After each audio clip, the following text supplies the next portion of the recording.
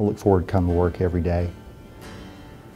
You know, I hear a lot of people complaining about all the changes in medicine and the insurance difficulties, and a lot of people that are not encouraging their kids to go into medicine. Like, I'd love for my children to do that. And we've talked about it. I don't know if anyone will actually do that.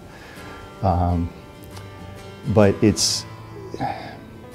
you get to really interact in a way that no other job, no other profession do you get to see people in such personal, intimate moments and really see what's really there. I have people that tell me things that my nurse Kim all the time says, I can't believe they told you that. She'll go in, take a history, and then I'll go in afterwards, and they've told me stuff that is way beyond what they've told her.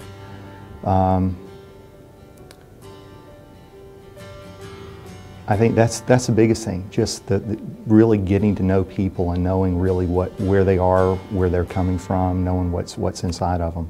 That you just don't get that in any other profession.